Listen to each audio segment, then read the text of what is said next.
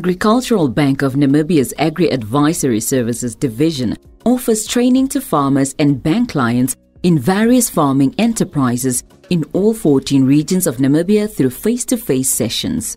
The Agri-Learn online platform will share production content on various agriculture farming enterprises to build the knowledge of farmers from all walks of life.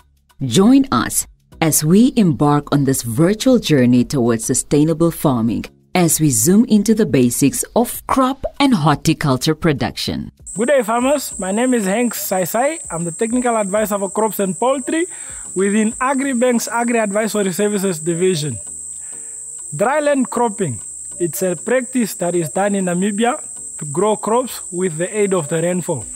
So in this kind of production, you don't have any irrigation system. You rely 100% on the rainfall you receive in your area. So it's a common practice from November until April each and every year. And farmers grow staple grains like maize, mahangu, sorghum, and they also grow crops such as beans, groundnuts, and pumpkins and watermelon. So there are certain aspects that are of crucial importance to a farmer who relies on rainfall.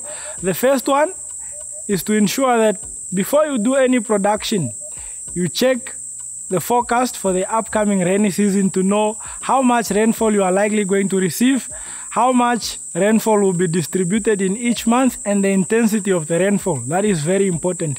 And once you know the amount of rainfall, the distribution and the intensity of the rainfall, you as a crop farmer, you need to understand that you need to buy a seed or a variety of crops that can grow within that specific period of time.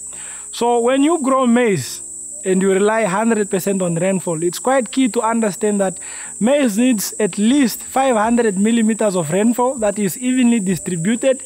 And by the time your maize is flowering, there shouldn't be any dry spells in terms of rainfall not being received for a week or two, because that can hinder the amount of maize that you can yield from each plant. So ensure that you do the forecasting and always understand that the growing period of your crop plays a very important role in that November-April period when you are receiving free rainfall.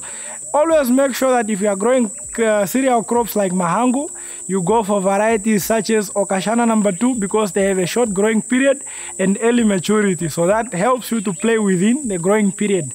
With dryland crop production, you must always make sure that when you are tilling the land, you use implements such as a tractor pulling a plow or a tractor pulling a disc plow, or you can even still make use of draft animal power whereby you use oxen and donkey to pull a plow, and then that makes the soil easy. And when you are sowing your seeds, always ensure that you have spaces that are recommended for each maize seed. And maybe for the mahangu it might be a bit difficult because of the size of the seed. But anyways, always remember, after growing your crops, after the current rainy season has come to an end and you are now harvesting, try by all means to leave at least 20 centimeters of the stovers on the soil so that they can hold the soil particles together. And if there is wind in your area, you reduce the rate at which soil erosion occurs and you don't lose valuable topsoil. And if you are an integrated farmer or a diversified farmer, you can always get manure from your livestock kraal, your poultry house, and you throw it all over your crop field and it's incorporated in the soil. This increases the fertility status of your soil to ensure that next time when you are growing your crops, you have oversupplied the soil with nitrogen, phosphorus, and potassium, making it easy for the crop that you are going to grow there. So in short, that is it about dryland cropping. That's it for now. Join us next time for more valuable insights.